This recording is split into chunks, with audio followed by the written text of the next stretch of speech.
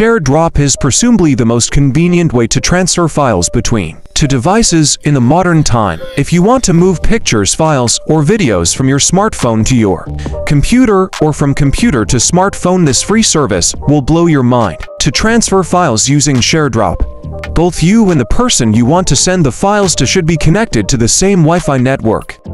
Then, you can open Share-drop in your web browser and select the files you want to send. Once you open Share-drop on both devices, you can select and transfer files.